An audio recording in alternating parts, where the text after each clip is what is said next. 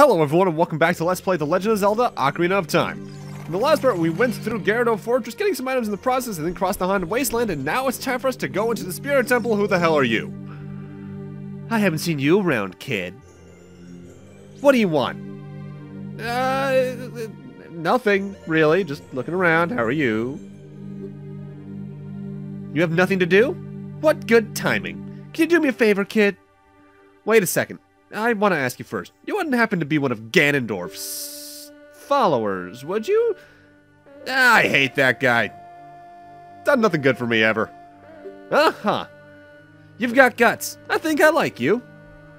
First of all, let me introduce myself. I'm the Buru of the Gerudo. I'm a lone wolf thief. But don't get me wrong. Though we're both thieves, I'm completely different from Ganondorf. With his followers, he stole from women and children. And he even killed people! A kid like you may not know this, but the Gerudo race consists only of women. Only one man is born every 100 years. Even though our laws say that the lone male Gerudo must become king of the Gerudo, I'll never bow to such an evil man. By the way, what is your name, kid? Link? What kind of name is that? Well, anyway, I want to ask you a favor.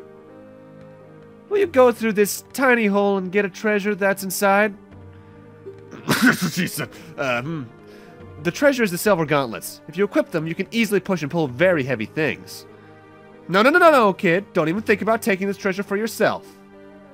The silver gauntlets won't fit a little kid like you if you try to equip them. I want you to be a good boy and give them to me. Ganondorf and his minions are using the Spirit Temple as a hideout. Only the silver gauntlets will allow me to sneak deep into the temple. Once there, I'm going to steal all the treasure inside and mess up their plans. How about it? Will you do it? Sure. Thanks, kid. You and I, let's give Ganondorf and his followers a big surprise, shall we? If you can successfully get the silver gauntlets, I'll do something great for you. Okay then. So now we can crawl into the child cubbyhole we saw as adult Link and access the western half of the dungeon, so to speak. One thing I recommend, though, for the child Link sections of this dungeon is to switch over to the Hylian shield, barring maybe 1 or 2 enemy encounters, as there's enough fire keys in here to worry about losing your Deku shield. I did that in my practice playthrough, and losing your Deku shield, especially in this room before we head into the next one, that really sucks. Now, as you might be able to tell just based off the little cobra statues in the entrance I investigated last part, the Spirit Temple is unique amongst any other dungeon in the game, in that it's the only one you play as both young and adult Link in. Meaning they actually play the puzzles around your various armaments, and it's really cool. This is my favorite dungeon in the game, honestly. With that said, it does also have a really annoying room super early on right here, as you have to fight a Stalfos as young Link. And the thing is about young Link and Stalfos is that even if you use the Deku sticks, very often young Link just does not have the reach to deal with them as well as adult Link does with or without the Bigoron sword. The spin attack strategy still works, just nowhere near as much, just because of how tiny the Ring of Energy is. This is also why I recommend you equip the Hylian shield in the last room, as if you lose your Deku shield before this fight, that sucks. I think it's possible to have the Stalfos fall off the legend here, and if you can do that, that is definitely preferable. You just need to figure out how the hell you're going to worm him into there. Without a doubt, this is the longest dungeon in the game, but thankfully, in terms of puzzles, while they're the most varied in this dungeon, they're still relatively simple. I think the Shadow Temple is a bit harder to figure out on the first playthrough, just due to the Lens of Truth and getting used to that. Don't get me wrong, there are some in here that are just like, what? But that's mostly for the adult Link stuff. Also, we have to hit this switch with the boomerang, and I've always had trouble doing this directly. So what I tend to do is just take a void out and throw it in such a way that I can hit the switch while also voiding out. Unfortunately, that means you don't see the cutscene of the wire fence falling down, but oh no, a thing got affected by gravity. I can't believe you didn't get to see that. Ah! And that also means the Stalfos does respawn, but I can just leave the room. In this room, though, we have the first appearance of a new enemy type. We're going to encounter what's known as an Anubis in here. And the Anubis are practically immortal. There is only one thing that can damage them, and that's fire. However, the thing about the Anubis is that they're also this game's equivalent to the mimic enemies from the 2D games, namely A Link to the Past onwards, in that they mirror your movements. So what you want to do is go opposite of where the fire is, usually, and then kill them with it. Additionally, you can also just use Din's Fire, and if you're Adult Link, you can just use fire arrows. But that said, I'd rather just use the actual environmental hazard, as I want to save my magic for the mini-boss for reasons you'll see when the time comes. Oh boy, we got Wall Masters in here. Something I forget, honestly, is whether or not the Wall Masters in this room are only on this half of the room, as you can enter this room from the southern half from the room where I killed all the enemies with the Armos Knight earlier, because this is just essentially just a giant circle. I just didn't, as I wanted to make sure I took care of everything else first. With that said, the reason we came around this loop the way we did was so we could come to this side of the fence and grab the silver rupees. What this is going to do is make the center of this fence drop down, and we can then light the torches across the way on fire, making a chest drop down.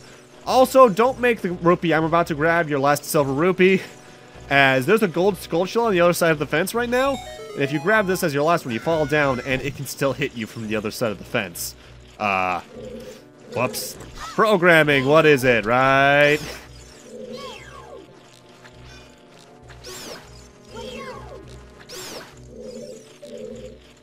Also, I think this room might have some of the most keys in it in the game, and I don't know why I find that so interesting. Mind you, I've always liked keys. I don't know why. Bats are annoying enemies, but at the same time, they're bats. They're adorable. They try to, like, hurt you majorly, and they just kind of bump into you like, go away. Get out of here. This is my place. And also, we get the first of the few gold Skulltulas in this dungeon. As for the split up of gold Skulltulas, 3 of them are in the Child Link section, the last 2 are in the Adult Link section. Come on. That's one of the few times where you can see the N64 controller really being the N64 controller with how stiff the game's controls can be. Now, something I'm not sure about, because I've never honestly tried, is to see what happens if you use, like, Din's Fire on these torches and then leave the room. Like if you came from the south first, and then you wanted to head around to the north. I imagine either the chest despawns or it's just there for you waiting. Honestly, it's just not worth my experimentation, though. I got other things to do. And through this locked door, once we get some, I guess, needed ammo. I guess I can never have enough bombs. We find ourselves near one of the main rooms of the dungeon. I think this is the room I think it is, though. In that this is the first time the game even requires you to use bomb chews. We've been getting them for a while in-game, but this is the first room out of, like, 3, if even, they're required. As there's going to be a rock that stands out on the rock wall up this climbing wall. And we need to take care of that. With that said, if you don't have bomb shoes, you don't need to fear, as there is a crystal switch high up in the room that if you hit with your slingshot causes some chests to drop down. I think one of them does have bomb shoes in it. With that said, not only are you going to want to take care of the Skulltulas first so that the bomb shoe doesn't blow up on them, you're also going to want to wander around and take care of the Lizalfos that are around here, as they'll just distract you otherwise, and that's just annoying, really.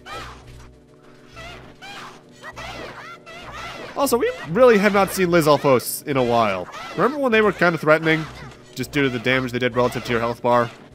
Yeah, neither do I. They even seem like they have a lot less health now. But again, that's probably just because they're not jumping from platform to platform and getting out of my way so often. You'd be surprised what that can do to make a boss fight seem longer. I guess mini-boss more than anything. Now, the reason we need to blow up that rock is that, as you can see, there is some sunlight peeking through it a little bit. This little sun switch on the ground will only activate if it gets touched by light. So from there, you can figure out what we have to do. And there's the bomb shoes. And actually, what is in this other chest? Is this just bombs, or what? Oh, no, it's a rupee. You know what? That might be a Deku shield. Because there are some times where the game gives you Deku Shields or items that you might need to replace in chests. But if you already have the item in your inventory, it usually just replaces it with a blue rupee, I believe. And bomb shoes, you just gotta make sure you aim right and time yourself a little right. I generally tend to stand around here and wait 1 or 2 blinks. Thankfully, most of the time whenever they require you to use bomb shoes, in this game at least, the obstacle you need to destroy with them, the moment the bomb shoe makes contact, it will explode. Whereas, one of the few things Majora's Mask does kind of annoyingly in my eyes, whenever you need to use bomb shoes for something in 100%, more often than not, you need to time your bomb shoe to blow up right on top of it rather than actually making contact with it. I'm specifically shouting out one section in the end game where you need to hit a bombable roof that's way above you, and I think you need to wait 2 flashes, if anything, if I'm recalling the timing correctly. Somewhere abouts there. Now, the room I was just in is actually the central room for the temple, where there's a giant statue of the same statue that's on the outside of the Desert Colossus, the Snake Lady. And you can, I believe, grab the dungeon map here and now because of that. But I'm going to wait until the Adult Link section because I just want to get back to that as soon as I can. Now, this room has multiple puzzles in it. We want to take care of not only all the Beamos at first, but then what we want to do is grab all the silver rupees. What that's going to do is light up one of the torches, allowing us to light up all of the other torches. Why?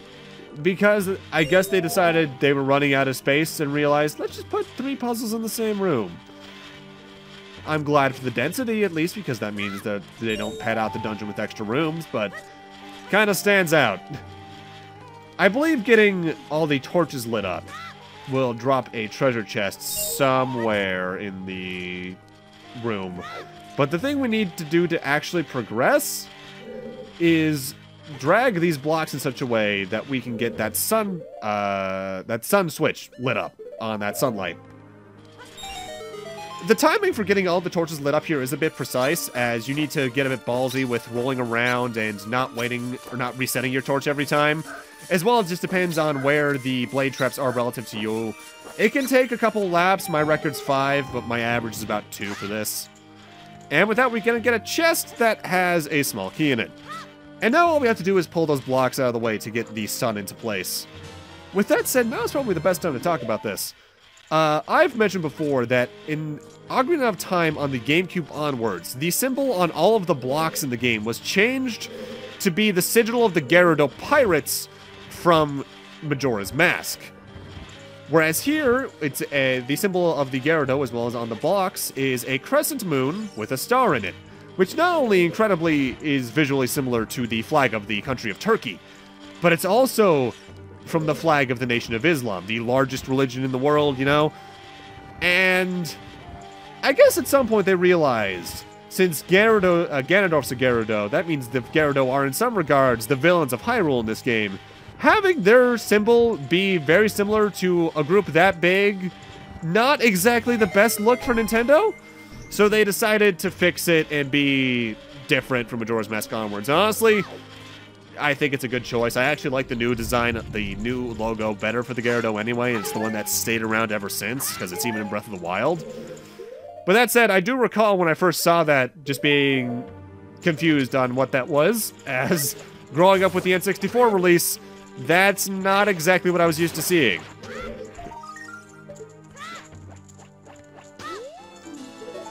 And now it's time for the mini-boss of the Spirit Temple. You're going to want to get not only out the Deku Sticks, but probably Nehru's Love as well. As the mini-boss hurts a lot. Time for a good old Zelda reference. This is the Iron Knuckle. These things are slow, they have a giant axe, and if that axe hits you, that's probably about 4 hearts gone. These things hurt. With that said, they're very slow, so the main strategy comes down to get close to them, backflip away from their axe swing, then do a jump attack with Deku Sticks. If you get low on health or magic from using Nehru's Love, you can very easily just use the pillars around, as when the Iron Knuckle destroys those, they either drop some magic or health. This is the opportune time to use Nehru's Love, though, as it completely protects you from damage for a short time. uses a good amount of magic, but you can just spam it to death.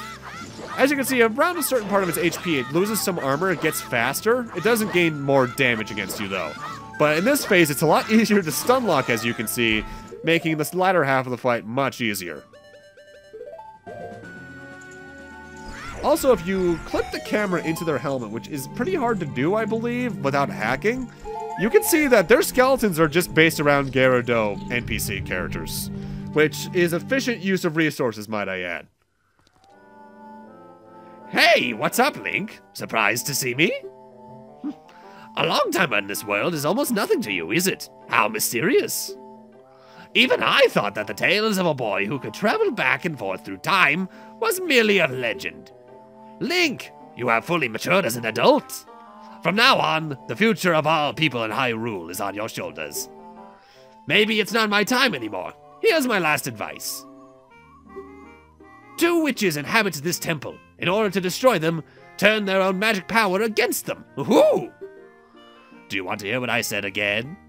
No thanks, been a while. I'll continue to watch you. Woohoo! Bye, Kepora Gabora. You'll only ever show up in the background of cutscenes now. And over here is a giant chest, and it's the very important one, as it's the one Nabooru wanted us to find. In this chest is the dungeon item, the silver gauntlets. If you wore them, you would feel power in your arms, the power to lift big things with A. But these gauntlets won't fit a kid. Plus, we promised to give them to Nabooru. We should keep our word. I like that we're honorable like that. What the hell? Hey, where are you taking me? Nabooru? Yeah! Let me go!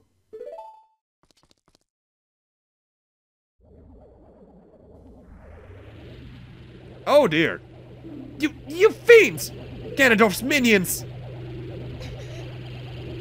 Link, get out of here now! These witches, they're using black magic on me!